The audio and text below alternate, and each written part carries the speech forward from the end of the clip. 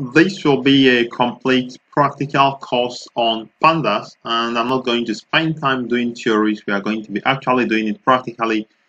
So take a look at the course outline of what we are going to cover. Maybe you can pause the video and copy them out, and then you can be able to get your head around it. But for now, hopefully you already have Jupyter Notebook installed. Please open Jupyter Notebook. Jupyter Notebook is part of Anaconda installation. If you've not gone through Python in 10 days, you can do day one of Python in 10 days. It specifies how to set up Jupyter Notebook in your system. So what is Pandas? Pandas is a library or a module in Python for data science. In fact, that is the first type for data science for you to learn Pandas. You use Pandas to manage tables, to be able to do calculations, to do aggregation, data cleaning, and a whole lot of things in statistics and data science as a beginner. Other modules that we are going to be covering later include NumPy, Matplotlib, scikit-learn, SciPy, and so on. So for now, let's go ahead to start with Pandas. Alright, so the first thing we want to do is to open a new notebook. So click on New and say Python 3 so that we can open a new notebook. So when you open a new notebook, we can check if Pandas is already installed, because Pandas may actually be there or may not be there, because it's a module that you need to install. So if it's not installed, then we are going to install it using Conda Navigator. So what I'm going to do, I'm going to say import Pandas as PD. So if I run it at this point, if it runs successfully, it will show me whether it's installed or not. Now, kernel is busy. It takes a few seconds to run this code by importing this module into the Pandas module into our workspace. So you can see it runs successfully. So just in case you don't know, if you want to, assuming their Pandas is not there, you can actually use Conda Navigator. If you go to Anaconda, if you have Anaconda installed, go to Conda Navigator, just open it. So this is how Conda Navigator opens up. So what we are going to do is to go to environments, go to environments. There you can see installed. You can actually check whether Pandas is installed by maybe searching for it in the search box here. You can type Pandas, and you can see that Pandas is installed. But if it's not installed, you can simply go to not installed, search for it, check it here, and then go ahead to install it.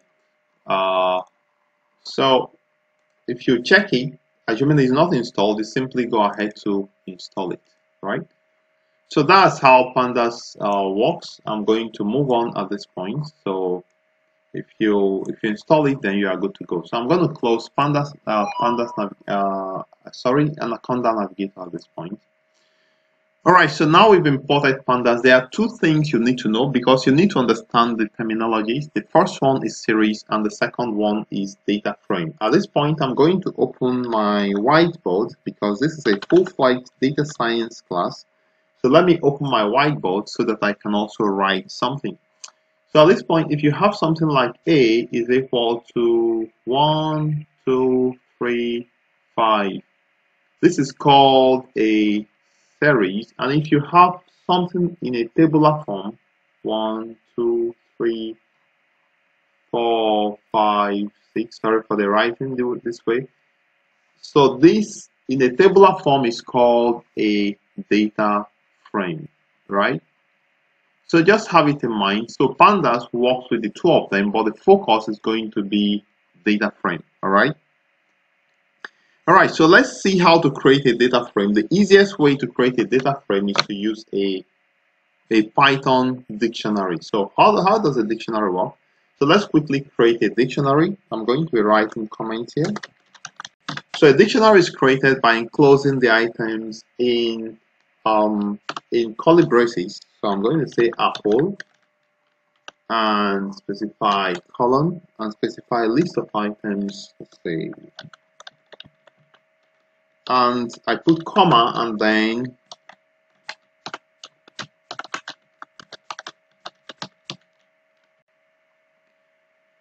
so I've created a dictionary. What we see here is called a dictionary. If I run it at this point, we have our dictionary. If I display it by saying data, I have the dictionary as well printed out. You can also say print data. It also gives a similar result. That is fine. So how does this dictionary have to do with data frame? Well, a data frame can be created directly from a dictionary, and now I want to show you how a data frame looks like. So I'm going to say my fruits is equal to pd.dataframe and specify data, right? So if I run it at this time, it creates a data frame called fruit. How do you view what fruit is? You can just write it fruit and run. You can see that it displays a beautiful data frame. As I mentioned, the data frame is similar to a table. Now I'm going to also say print fruits. Let's see what we also have there. So it displays it not so beautiful, but that is the difference between displaying values and printing. So what we have is called a key value pair. So what does it mean? In this case, we have apple. Apple is a key and the values are here. And oranges is the key and the values are here. So in this case, the columns are the keys and the values are the rows. Now, each key value item in data corresponds to a column in the resulting data set. So each key value, for instance, this results to a column, this results to a column. In case you can add one more column, you can just say comma and say banana and also specify some items there. So at this point, if I run this, run, data frame is created. So now we have banana. The index of this data frame is given to us. So you can see that we have 0, 1, 2, 3, 4. In this case, that is the index. We did not create this index column or the serial number column, but this was given to us. We can also create our own index if we want. So let's take, for instance, let's say we have, let me just create a new data frame. Let's say purchases is equal to pd.dataframe.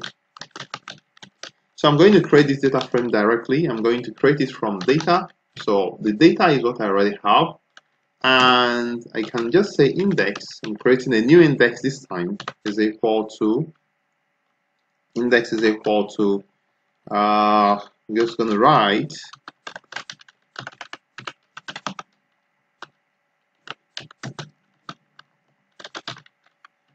so let's say these are the names of the customers that are buying these fruits. So for Jan bought apple, banana, and oranges.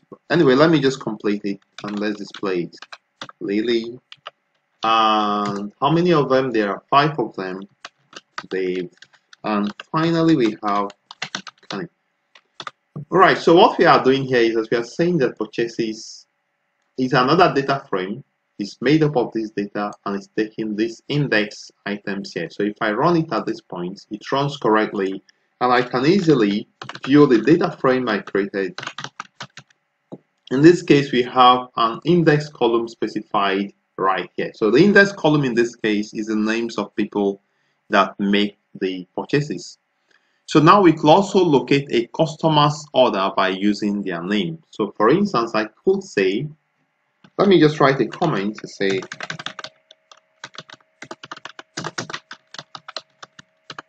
locate a customer's order by their name.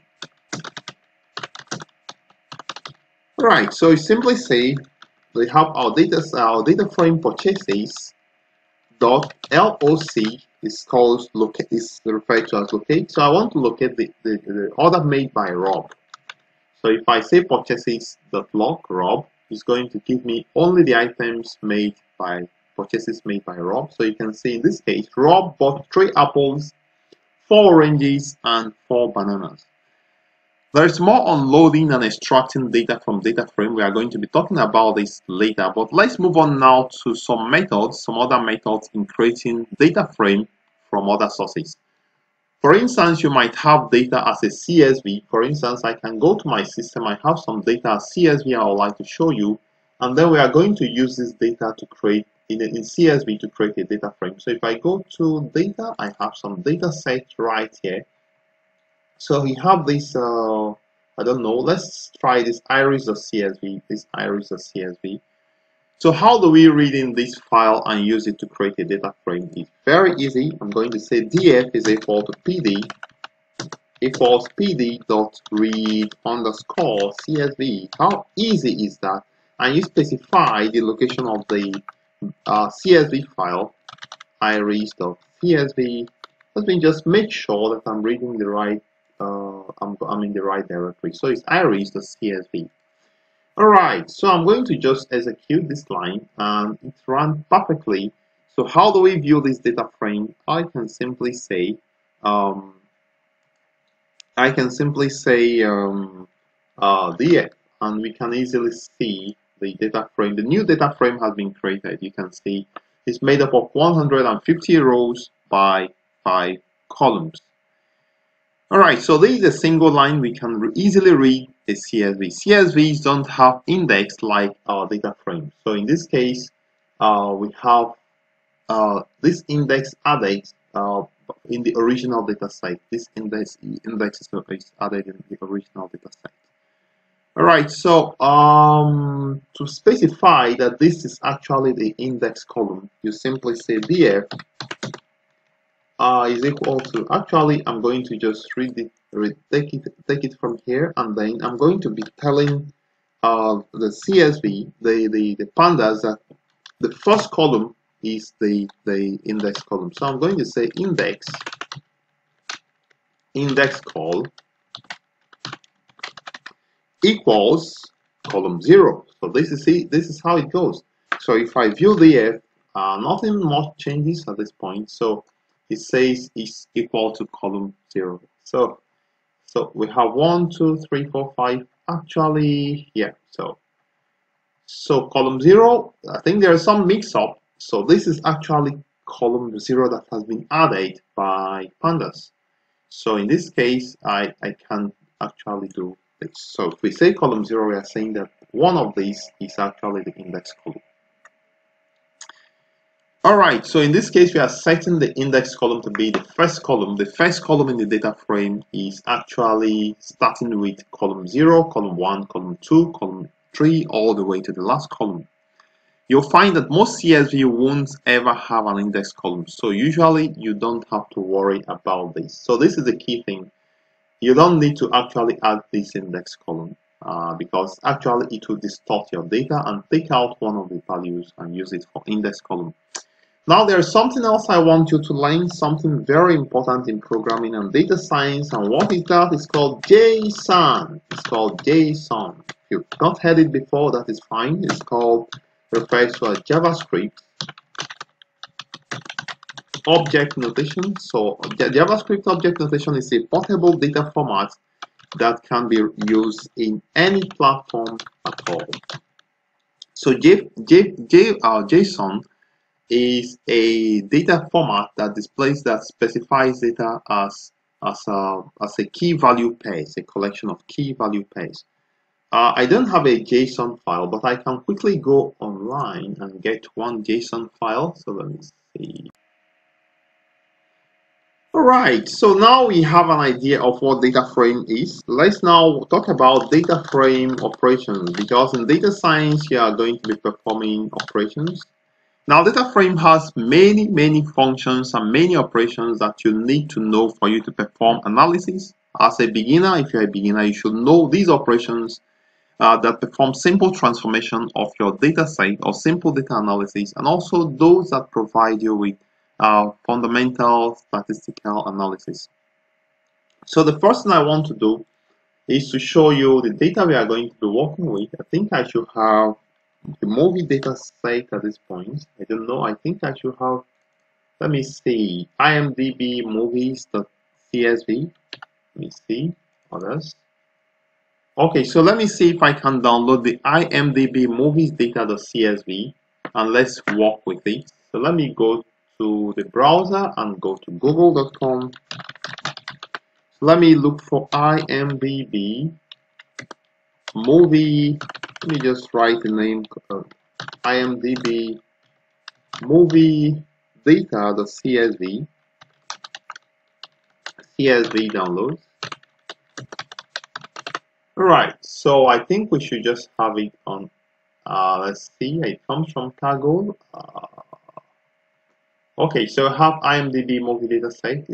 I think it comes from Kaggle. I actually want to download it easily. So let's go to Kaggle and see if we can easily get this data set.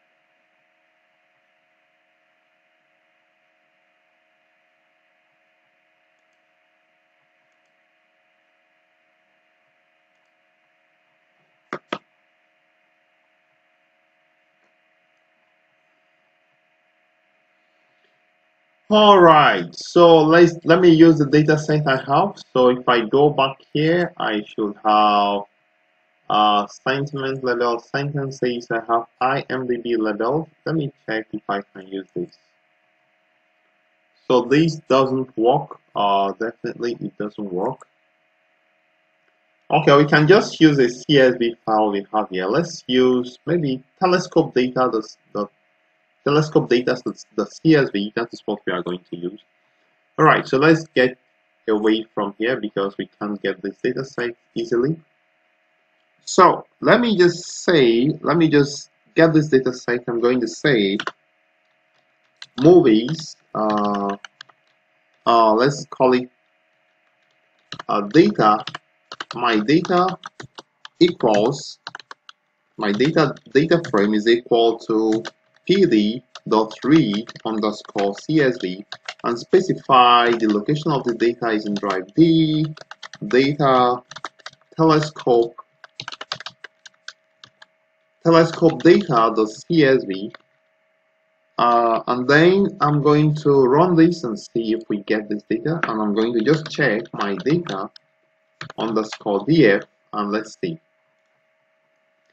All right, so this is what we have.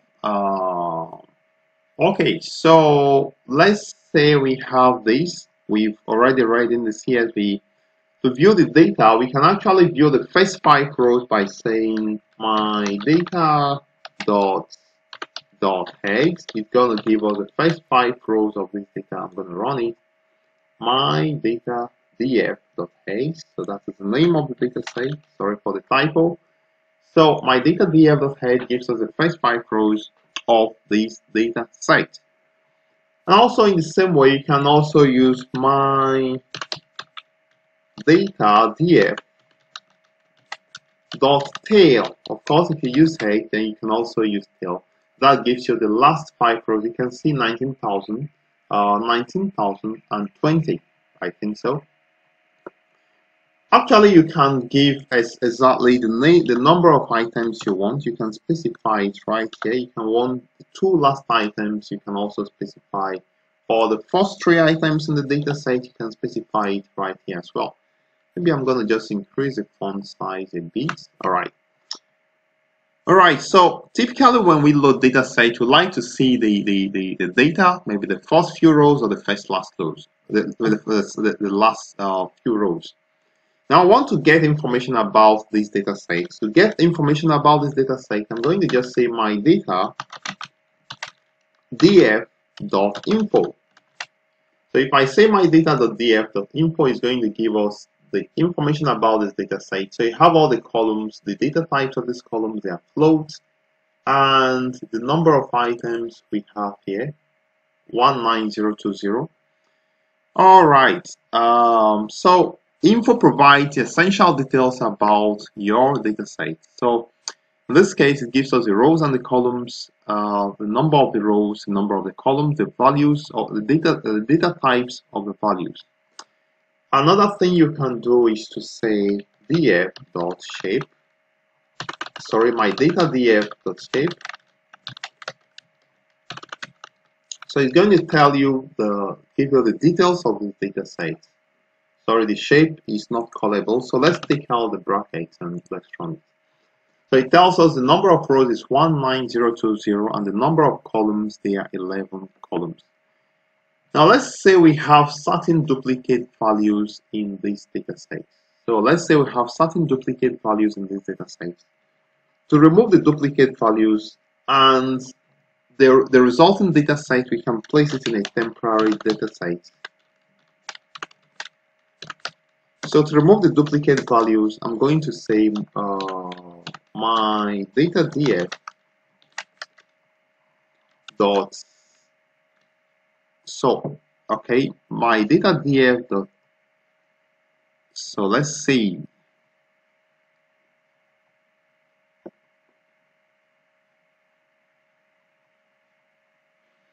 So what we are going to do is to check whether there are duplicates. So you are going to create a new data set called temp.df and say my data set, my data df dot append. So you simply append it to itself. My data df. So just append it, and after appending it, we are going to check the shape of the new data set. I'm going to say temp.df dot shape. So if the shape is not exactly like the original data set, then it means that there seems to be, let me see, so we have temp.df is equal to my data df dot append. We have this, okay. So we have exactly twice the original data set. That is fine. So using append, we return a copy without affecting the original data frame, and we are capturing this copy in time, so we aren't working with the real data set. So notice that the shape quickly proves that our data rows have actually doubled. So this is double the number of rows. Now we can try to drop the duplicates. Now in the temp data set, it has duplicates, and to drop them, you simply say temp.df is equal to temp_df dot drop dot duplicates. So this is what you simply do to drop duplicates, and in this case, it's going to drop all the duplicate data from the temp.df. So I'm going to run it at this point. Function has no attribute duplicates. So temp.df dot drop underscore duplicates. That is what you do. Run. So if I look at temp.df dot shape at this point, you'll see that temp.df is exactly the original data set. So actually we have we actually lost, I think we lost a few rows because so there are some actually some duplicate data in the original data, so they have actually been removed. So before now we have 18,000. Let's see, before we have 19,020, now it have 18,905. So there are actually some duplicate data that was dropped. So to drop duplicate data from the original data set, because we have my data df my data df dot shape. Let's see. So this is what we have. And to drop duplicate data, in case if there is any, after dropping duplicate data, then we check how many of the data rows remain. So I'm going to say my data df dots, my data df df new, let's call it df new is equal to my data df dot drop underscore duplicates. Alright, so my data df new now it will be the new data set. So if I check what is in there, my data df new dot shape, so we see that some of the data has gone. So now we have about 18,905 data rows left at this point. So the duplicate has been dropped. Alright, so another thing you can do is, so we can drop duplicates in place without having to create a new data set. So if I go to my data df to drop duplicates, and let's say I paste it right here, I can simply specify in place, this in place is equal to true. So what is going to happen is it's going to drop duplicates and modify the original data set. All right. Another important argument for drop duplicate is something called keep. So keep have options like first, last, or false. False drop all the duplicate.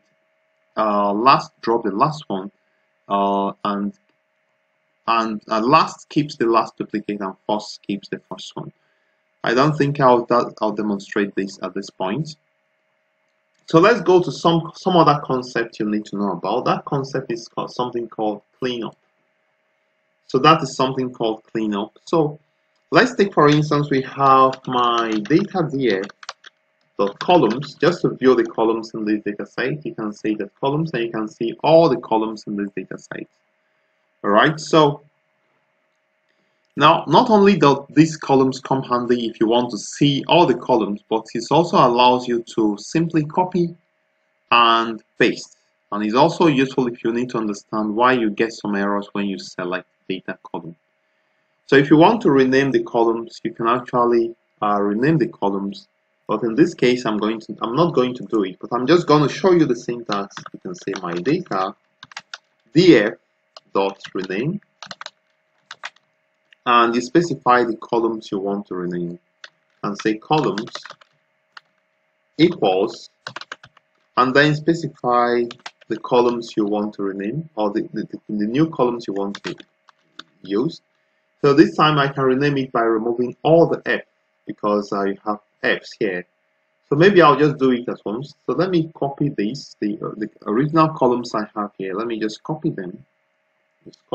So at this point, I'm going to take out all the F so that the columns can have a meaningful name.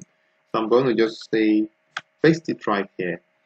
So I'm going to remove all the F so that this will be, because F tends to indicate that they are floating point numbers. All right, so let's try to rename one of the columns. Let's say we want to rename this F length into length. We can just say my data df dot rename and specify the columns you want to rename. So the columns you want to rename should be this. So now we specify the column to the f length GAT, and you put a colon and specify the new column GTH, and at this point I want to rename it in place. Alright, so let me run it at this point. So if I view my data df at this point, my data df dot columns, or let's just use the page. So we'll see that the first column will now bear a name of length. You can see that this is length at this time. We've renamed it from f length to length, right? And that is fine, and we used in place to be true. Great, but what if we want to rename everything to lowercase? One thing we can do is to create an array of columns. For instance, I can just copy this so that I can reuse it. So let me just copy this at this point. Let me copy this and just say, let me say columns.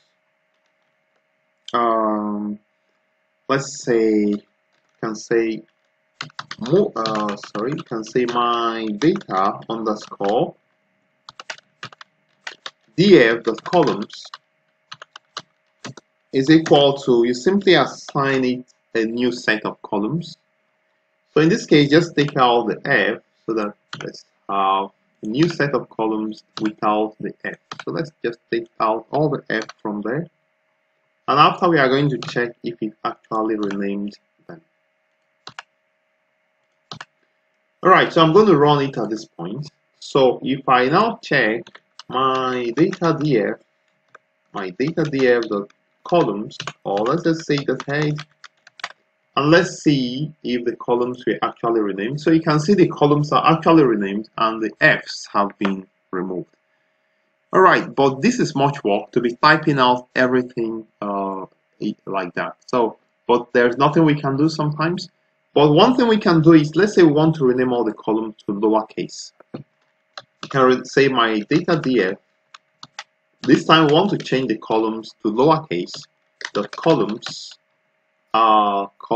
equals, and this time we are going to say call.lower for call in my data df. So what's going to happen at this point is going to execute call.lower and change all the columns to lowercase. So if I run this, hopefully it says Pandas doesn't allow columns to be created via new attribute entry point . So this is a warning. Alright, so how to handle this? You actually will say calls is equal to c.lower, okay, for c in calls. I think it's going to work this way. I'm going to try to run it at this point. Let's run. Invalid syntax. So I think I should enclose this in some kind of square brackets. Let's try it out this way and see what we have. Right, so let's run it again. Okay, perfect. So what we can now do at this point, we can now say if I view what calls is, you can see that it's just lowercase. You can see. So I can say my data df.columns equals calls. I hope it's going to work at this time. Let's see. Alright, so if I say my data df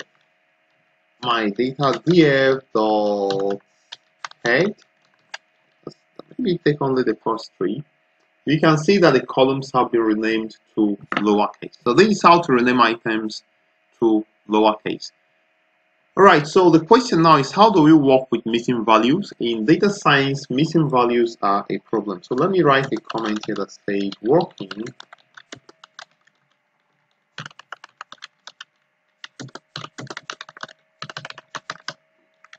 how do we work with missing values? So in data analysis, you may likely encounter missing values, all right? So what do you do? One thing you can do is to actually either replace all these missing values, or you get rid of the records that contain missing values. So in our case, I don't know if there is any missing values, but one thing I can do to check, I can say my data df dot is null. So just to check if there are any missing values, I'm going to just run it. So you can see many missing values there. So we can have, let's see. Okay, dot is null is giving us false, so meaning that there are no missing values there. Let's see, I think so. I'm just thinking so, I don't know. However, if there are some missing values, we can try to get them by saying my data df dot is null, the sum. So let's see if we have some missing values. So there are no missing values. Actually, there are 0 missing values. However, if you want to remove missing values, you are going to say my data dot drop NA. So my data df dot drop NA. So this is going to drop the missing values from the data set. So it drops the missing values and returns the original data set. Alright.